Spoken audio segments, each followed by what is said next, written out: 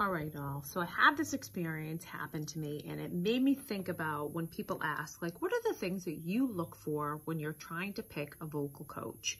So I had someone call. They were interested in signing up a free consult, which is what I offer at the studio. And they asked about one of my coaches and if they had a vocal, what their college degree was, and was it in vocals? To which I said, no. And they cut me off quick and they said, forget about it, I'm all done. And I was like, this is kind of crappy. And also, like, it made me think about, like, this person had, they didn't even think to ask, right? Like, okay, maybe this person doesn't have a vocal performance degree, but like, what's their experience? Have they studied other programs? Are they trained in a specific vocal program, right? Because there are many people that I know who have vocal degrees, but they're classically trained, which is a lot of the institutions. So if you're looking to do contemporary, it's not really going to be a great fit.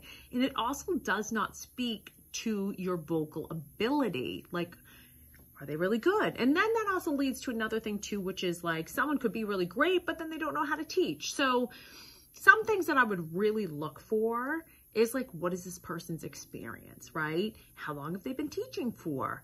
You know, and that can be a variant. Maybe they're just starting, but they're like just a really good teacher.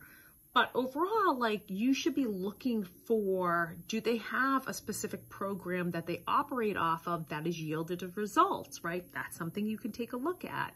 And so I feel like for this person, just basing it off of, like, do they have a vocal degree is really not going to set them up for success if they're trying to learn from the best, because a lot of people don't necessarily have that. I don't even advise my artists to necessarily go to school for a vocal degree. Do I think it's smart to take voice lessons? 100%. Do I think it's smart to take other courses in the music industry, like in the performance music industry field? Yes, but I would probably advise, like, if you're going to go to school and get a degree and you want to be a musician, like, look at music business, because that's what it is, and then take the other things, continue to hone in your craft.